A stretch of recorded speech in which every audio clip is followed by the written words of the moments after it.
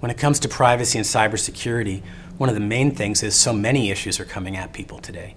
The first issue is what you might call surveillance. After Snowden, then companies are wondering, how do we handle cybersecurity, surveillance, government access to data? We need to have a corporate strategy for that. The President asked me to be one of the members of his review group on how to respond to the Snowden problems, and I think I have a very comprehensive view of that. A second area is Europe. The European Union looks like it's probably going to implement its data protection regulation. That means that companies who are global are going to have a new strategy to deal with these challenges. I helped to negotiate Safe Harbor, have worked with a lot of the data protection officials in Europe, so I think we can help there. A third issue has to do with the Federal Trade Commission here in the United States.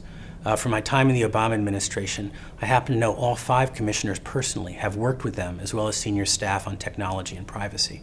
So if you have problems with the FTC for data security and privacy, I think we'd be in a great place to help. More generally, everybody's facing their own privacy issues one at a time, and we can do a great job on that, as Alston and Bird has done for quite a while. What we now offer in addition is the complicated cross-sectoral kinds of problems. We've worked on everything from healthcare to international to surveillance to financial to transportation. And if you have complicated privacy and security problems, the ones facing, for instance, major organizations, then I think having that holistic view is something that we offer and can help with people who are facing those challenges.